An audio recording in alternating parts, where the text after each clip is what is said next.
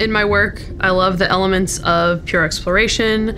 I love how you take your whole laboratory to sea and you have teams of engineers and scientists, and you're all working together to answer these sort of big, bold, large questions. Like, where is there life on the seafloor? Where is there life below the seafloor? Is there even life is an open question at all times. In my research, I'm trying to understand what fuels and sustains life in the deepest parts of the ocean and even the rocks that lie beneath.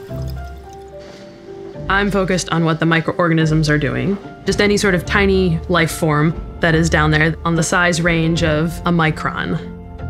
One of the fascinating things about being a microbiologist is that this base of any food pyramid we have on Earth is tiny, tiny organisms we can't even see.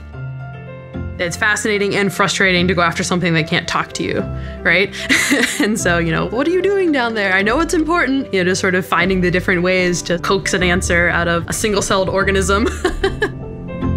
400 microns times 17, and then this is the total amount of milliliters that should have been. I'm funded by NASA to try and understand these limits of life type questions on Earth with the hopes that it'll better inform where we come from and how life evolved on Earth and where life may potentially exist elsewhere in the solar system or beyond.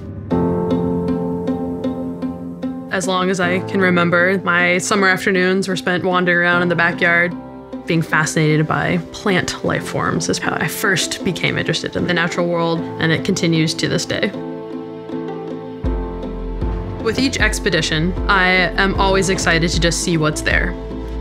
It is so fascinating that every time we go down there, we find something new. There's all these time capsules of our Earth history buried and just waiting for us to go down and discover.